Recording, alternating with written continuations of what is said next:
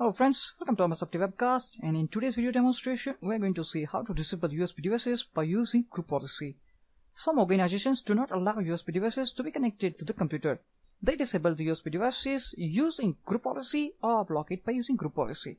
We will now look at the steps on how to disable USB devices by using group policy. And for this demonstration I have a domain controller running on Windows Server 2012 R2 Data Center Evolution Edition, and we have a client computer that is a part of our domain running Windows 10 Evolution Edition. Let's come back on our domain controller and let's create a group policy on our domain controller. And for that we have to open a group policy management console.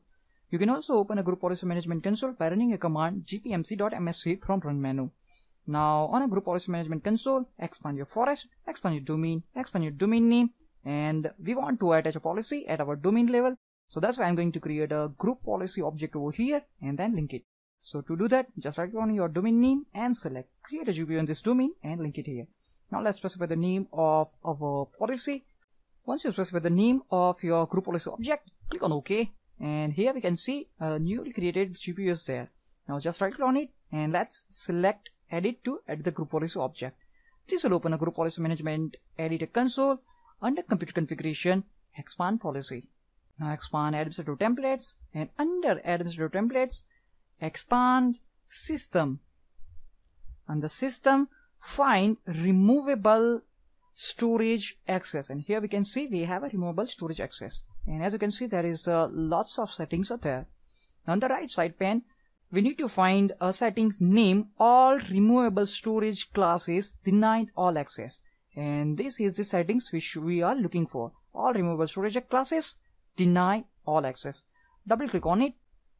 Now here select enable.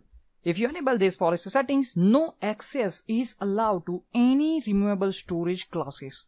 Select apply, OK, and that's it.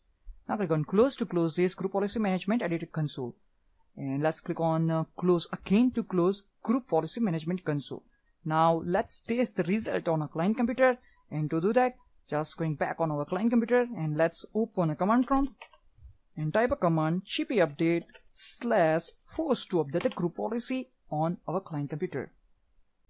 Once you update the group policy on a client computer, let's attach a USB on our client computer. So click on the devices, select USB, and from USB I'm going to select SanDisk Cruiser Blade USB drive. Okay, and let's open File Explorer. On File Explorer, click on this PC, and here you can see a removable disk is there, but if we try to access, it will give us an error that E is not accessible due to access is denied.